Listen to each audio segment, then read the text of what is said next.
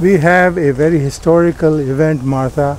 I'm so glad that we were able to find you and you had some time for us to be part of this movie project on the history of Benicia, which involves Vallejo family in such a large way. Well, thank you. I'm so excited and honored that you asked me. And I'd like to welcome you to the family home. This was the final home, and it was always called the Yankee House because it was after the Americans were here that they built this Boston house. Yet it still had Mexican and Spanish features with adobe in between the walls.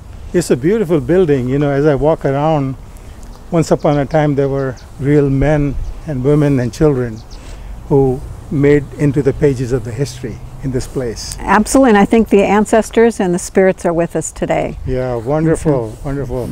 It's a nice day, a little overcast, but I think it's time to maybe turn some pages in history and ask you some questions regarding the role that General Vallejo played in the forming of California, state of California.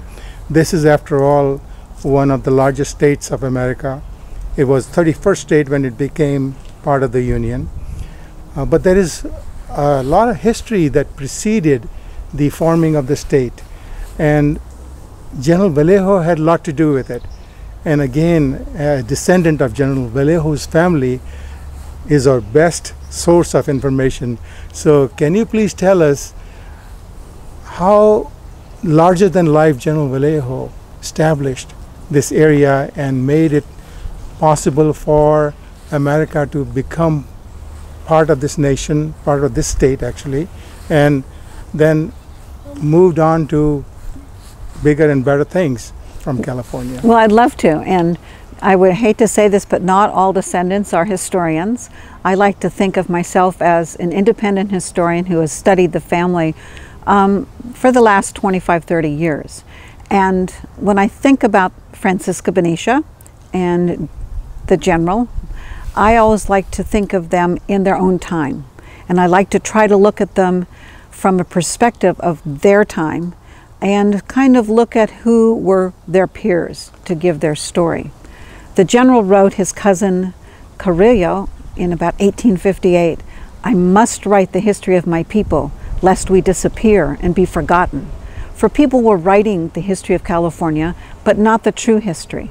Yeah. And the true history goes back to the 1500s when most of northern America, 2/3 of it, were under Spanish domain. From Peru to California, 3 to 5 million people were under the empire of Spain. And what was the status of Mexico at that time when Spain took over this whole area? There was no Mexico. There was a Mexico City. And then in about 1810, it began to, the people in what was Nueva España began to feel that they wanted their own separation from the mother Spain. And so it became then the sovereign country of Mexico. But until then, it was Nueva España, New Spain. New Spain, yes. And that extended, in a sense, all the way from Europe to here, across the ocean. Oh, absolutely. The Empire of Spain was one of the biggest naval, and the rules and regulations, how they built the presidios, they were Catholic. So it was a Catholic nation from Peru all the way up through Texas, those states, and California. Yes. And it was all Spanish speaking, plus the Native American languages. Let's talk about achievements of General Vallejo in taking this desolate piece of land that was here and setting the stage for the development and evolution of modern society. It has underpinning in the rule that was here through General Vallejo and the Spaniards who were here. Well, it actually started when Juan Bautista de Anza brought 240 colonists 1,800 miles up to found San Francisco. And in that one day, the area went from hunter-gatherer to the industrial age, for they brought metal, they brought leather, they brought their way of living with them. And those are the ancestors of both Francisca Benicia, and the general. And so both of those two were also born into military families. They lived in presidios, almost like if you went to a military life Academy. today. Yes, yeah, or yes. the bases. And the general entered the military at a very young age, but he was very ambitious, and he was also nurtured to come up through the ranks very quickly, and also politically. He was being groomed to take a political life. So he learned all kinds of things along with his friend Castro in Alvarado. They were exposed to the port in Monterrey, where they met people from outside. In the end, the general learned English, French, Italian, and he spoke 6 different languages. But he also learned the mathematics. He was very bright.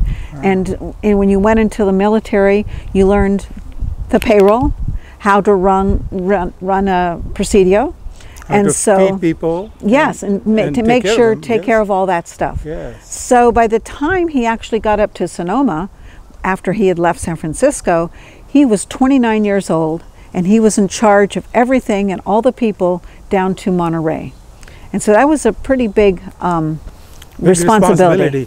There were 3 forces that were active in this area. Obviously, the interest of the Native Americans, the immigrants coming from the east, and then the Mexican who were here, who were already here, who had set ranches and were responsible for a lot of land development. Well, when you mentioned the 3, they're very spread out. Yes. When he came up here, and we mentioned the Native Americans, the general had a very good relationship with the Native Americans of a certain group.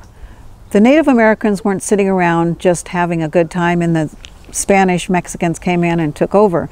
They also had interfighting amongst themselves.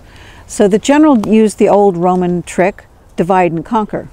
So the ones that he made treaties with, he was one of the first to make treaties with the different groups, fought the ones that still were, they were very fierce up here, the Satiomis.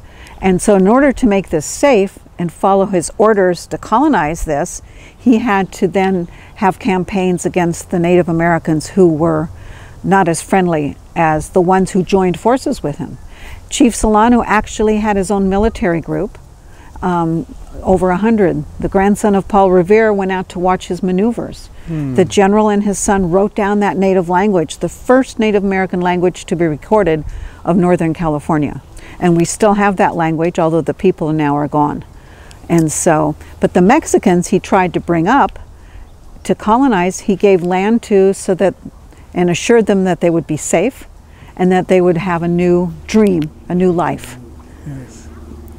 And then those that were coming over the mountains, yes, he was ordered to protect them from those people that came over the mountains, because those people were a little different from the colonists who came before, who brought families, who became Catholic, who could own land and became citizens of Mexico.